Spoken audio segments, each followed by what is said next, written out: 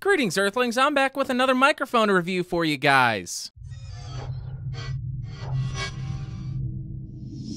So today I'm reviewing this guy, the Samson CS Series Interchangeable Capsule Select Microphone. If you are interested in this mic kit, it'll set you back around 40 bucks on Amazon, as per usual, link in the description. And for this video, I've connected the mic directly to the Scarlett Solo with no phantom power because this is a dynamic microphone. The gain is set at around 90%, and I will do no post-processing to the audio, but I may boost it in post, so make sure to check the doobly-doo for more information. Now let's go ahead and talk about what comes in the box. Obviously, you're going to get the microphone. You get two microphone capsules, the CS1, which is a vocal microphone capsule, and the CS2, which is designed for instruments. You get a microphone mount, which comes with a 5/8 to 3/8 inch microphone stand adapter. You get a really nice carrying case, and you get some documentation. As far as the build quality, this thing feels pretty nice for the price. It has an all-metal body, a nice metal grill, and a decent amount of weight to it. As we move around the body, you'll find no other features, but on the bottom of the microphone, you'll just find the XLR port. In order to change the capsules, you simply unscrew the top and replace it with the other capsule.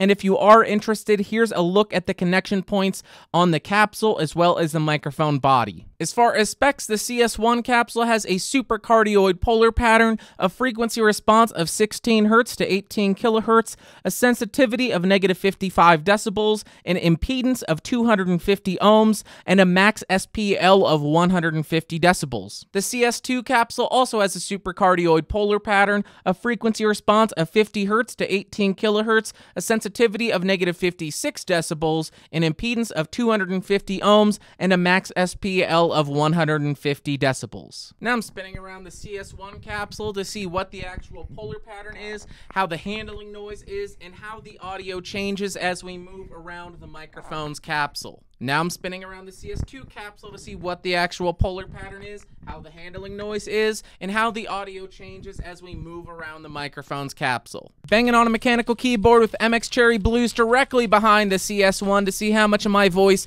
versus how much of the keyboard it picks up.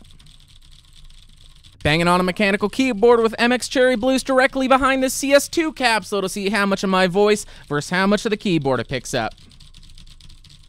1 foot from the CS1, 1 foot from the CS2, 2 feet from the CS1, 2 feet from the CS2, and 4 feet away from the CS1, and 4 feet away from the CS2.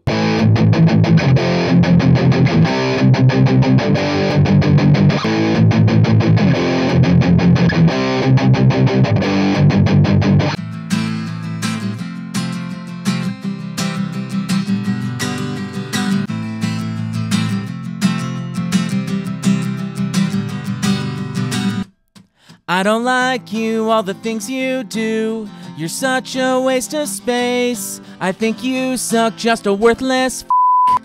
I hate your stupid face. So overall, for 40 bucks, I think this microphone sounds pretty dang awesome. Is it the highest audio quality? No, absolutely not. But if you're running live audio and you need to mic a different number of instruments and vocalists from night to night, I think a couple of CS mics in your kit would be incredibly helpful. And on the live audio note, I think the super cardioid polar pattern is a huge selling point because it will help eliminate a lot of background noise and bleed between instruments. All right, guys, I guess that'll do it for today. If you found the video fun, interesting, or helpful, go ahead and give me a thumbs up. If you thought it sucked, give me a big old thumbs down. If you want more, go ahead and subscribe by clicking the logo beneath me. And also, don't forget to vote for the microphones that you want reviewed next, as well as follow me on all the social media stuff. Links to everything in the description down below. I'll see y'all next time. Thanks for watching. Goodbye.